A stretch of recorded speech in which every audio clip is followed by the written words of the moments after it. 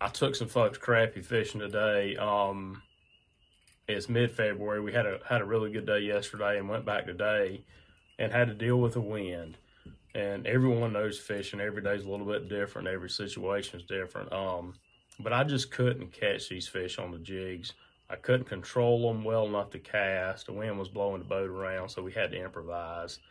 And I pulled out a technique that's a ton of fun. I love to do it and probably don't use it enough, but this is something you can do from your dock, from a boat, and you can do it anywhere. We pulled out slip corks. The folks that I was fishing had never seen this before, didn't understand it, and a lot of people haven't, but it is a ton of fun. Everyone that loves to fish has something in them to watch a cork go down that's very, very satisfying. But the way a slip cork works, typically when you fish a cork, you can't fish it any deeper than the length of the rod because you have to cast it. But with a slip cork, the cork actually slides up and down the line. And there is a little knot right there that you put on your line and you tie it down. It comes in a kit.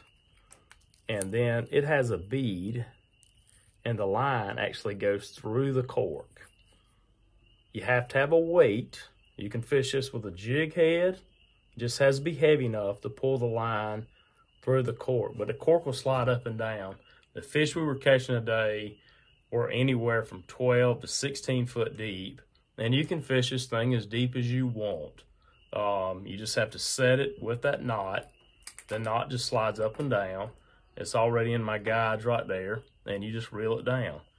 Cast it out. We're fishing a 5.5 foot rod and fishing, like I say, 12 to 16 foot deep today is how we were casting them. And I was actually throwing out, letting the cork drift up next to a dock, and we couldn't get there because it was too rough. The waves would beat the boat up and we'd crash the dock, but we let it drift up. When it get next to the dock, obviously the cork goes down. We got a crappie. I think we kept 28. So we had a nice morning, a good mess of fish and a good time. But if you live on the lake, you got docks, wherever, try this off your dock. I think you'll enjoy slip cork fishing, and it's a ton of fun and very effective.